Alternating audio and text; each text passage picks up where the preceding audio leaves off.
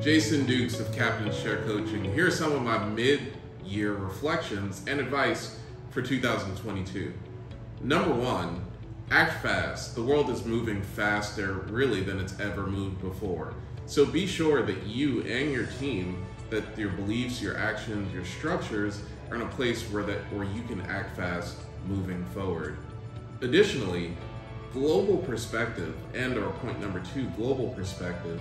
The world is just getting bigger. The amount of information that we have is just getting more vast, but there's a whole societal thing going on right now where people's lens, it continues to get smaller and smaller and smaller. Like, people are just listening to the news that agrees with them, they're just reading the things. But the people who are really winning are the people who have a global perspective. They're seeing everything and they're making decisions based on that global perspective. So be sure to widen your horizon and open your lens. Number three, run towards the discounts. There are so many discounts right now. I mean, mostly because of the things that people are running away from.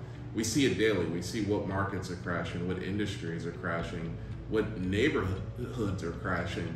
But also, those are where the discounts are, and the people with the money are running towards those discounts and like those fires compared to everyone else that's running away from it.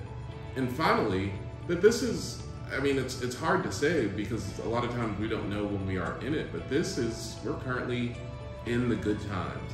A lot of people, we don't realize that we're in the good times while we're in the good times, but right now may be a good time. Like, all the economic indicators are saying that we're probably going to get worse, or things are going to get a little bit worse here. So take this time both to celebrate, but also take this time to have some clarity, build strong goals, build strong teams, so that you can take advantage of the downturn that's coming.